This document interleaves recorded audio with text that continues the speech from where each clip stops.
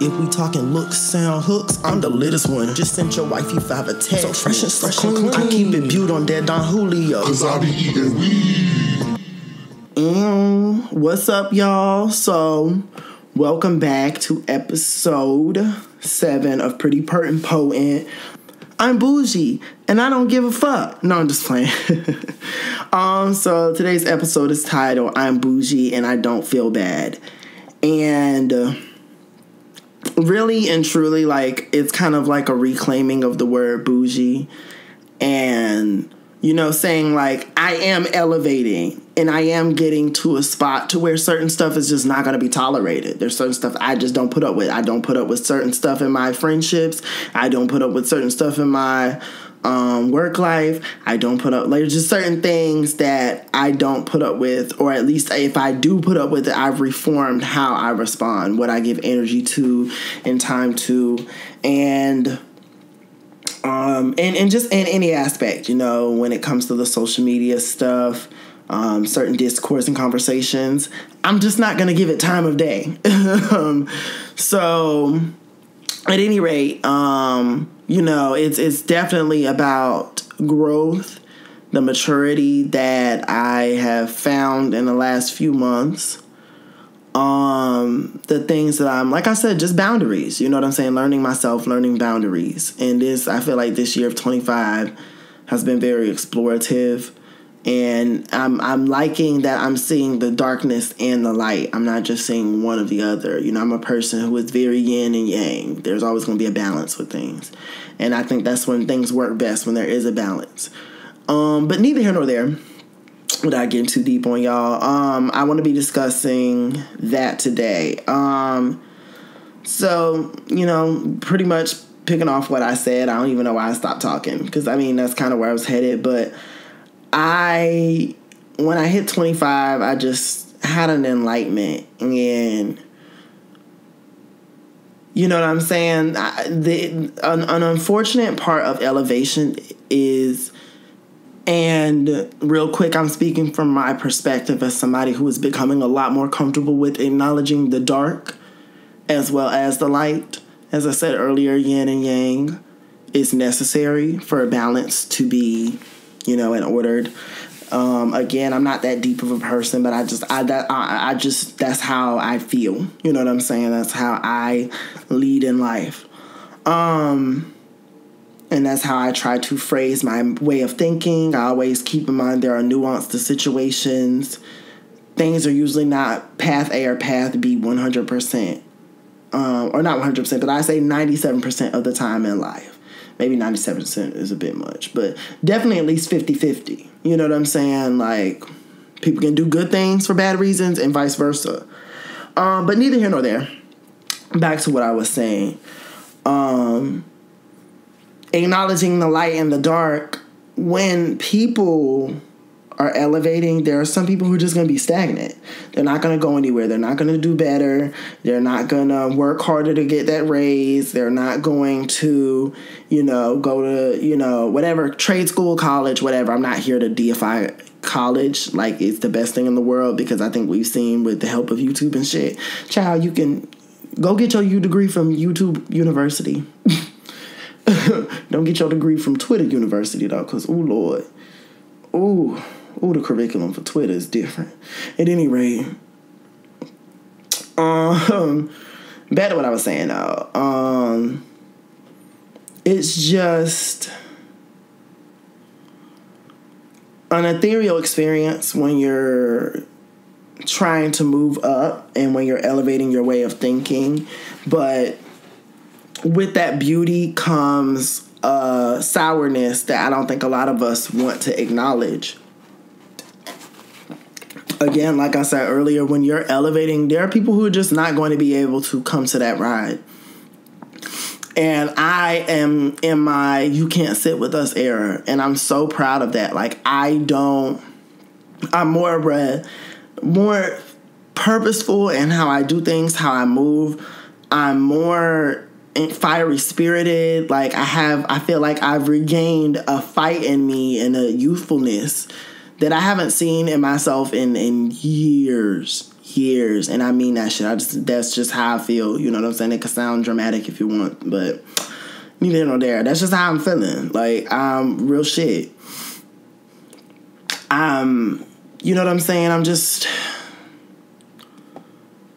going through the motions, definitely. But at the same time, I just have a new burst of energy, and I'm glad to see that. But a new outlook also, and sometimes people are just not going to acquiesce. You know what I'm saying? And I've spoken about this before, with the whole educate me situation, and especially when it comes to like race politics. I feel like there's no need for you to be talking about. People need to educate you. People need to drop links, and that's another thing that I've had to realize with maturity and stuff. When I'm having social discourse with people online, there's just certain things I'm not going to even respond to or give time to. Give me links. Can you provide links? You know, if you ask in a certain way, maybe I might give you one. But if we're going back and forth and you're trying to be like a jackass because I'm going to give you this link and then you're not even going to read the whole thing, or you're still going to stand firm on your shit. Like, most people do not, even if they feel they're wrong, they can watch the proof. They'll still go through and look like a fucking fool knowing they was damn wrong. You know what I'm saying? Like, when you know how most people are, they're just, a lot of people, with this society does not condition us to be comfortable with forgiveness. You know what I'm saying? Or grace, or any type of, not forgiveness or grace, but what word am I looking for? Humility. There we go. We're not socialized for it. You know, the minute that somebody gets read or put in their place, everybody's, oh, world star. And it's like, we don't even allow people to just, you know, take their L's, you know, and truly take them, you know, and actually have the accountability to come back and repent and do better than whatever, you know, prior behaviors they were exhibiting. But at any rate, back to what I'm saying. There is a sadness and growth in the fact that some people will not be able to come along on that journey with you. Some friends are friends for life, and some friends are friends for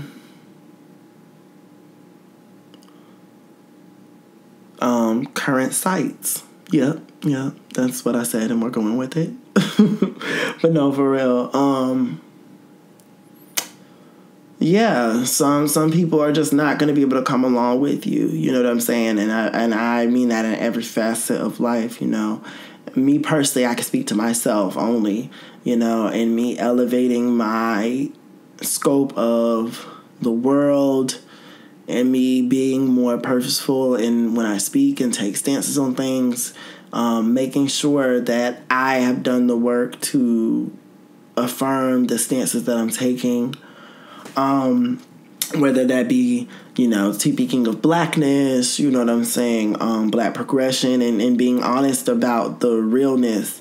You know, this black progressive conversation shit is much more than just hashtag BLM. Like, a lot of y'all be 1 foot in with the shit, and it's like, we can't afford to have 1 foot in people, not when we got ride or die people of non-black race, you know what I'm saying, that are more willing to, you know what I'm saying, talk and listen and be heard. You know, if you've ever met a black person that switches up on colorism but is there for all the conversations of racism, baby, your palms is white, bitch, and that's all of us. So, I mean, like, come on now. I don't know why I said that. That was weird as fuck. But y'all get just what I'm saying, child. That's another thing I'm getting more comfortable with. Child, I be saying weird shit. I'm a weirdo. Okay, Ian Beach. This penis still good, though. Anyway, it's great. Penis still good. Wishing that a nigga would. They foot up on their necks as a nigga should, bitch. I get my foot on your motherfucking neck, bitch. Okay, Tyson, calm the fuck down. So anyway, back to what I was saying though. I definitely am just at a different space. There's certain stuff I'm not allowing. There's certain stuff I don't want in my space. I hold people to task on the things that they say. You know, a black man of my certain phenotype and stature gets a lot thrown his way that is not deserved, and I haven't always been accurate in calling that out. And I'm getting to a point where I'm handling that better. And unfortunately, a lot of those inappropriate situations happen while I was at work. So it's like, I really want to give you that angry black man, bitch. But I'm trying to act right. You know what I'm saying? It's a struggle. Oh, Lord. But at any rate, back to what I was saying, and even internalizing those situations and times where people have said off-the-wall comments. And even though I'll never excuse something just because I can logically explain it, it doesn't hurt to have that knowledge and that connection of why so-and-so says this. And me coming to assess my relationships with other men. You know what I'm saying? And how, I've really cultivated, for instance, like feminism. I view that shit differently. Which feminism is for white women, but child, that's another conversation another day. But at any rate. Hey, you guys, if you would like to hear the rest of this podcast, please check me out on Anchor.fm, Apple Podcasts, Spotify, and all other podcasting platforms. Thank you for listening.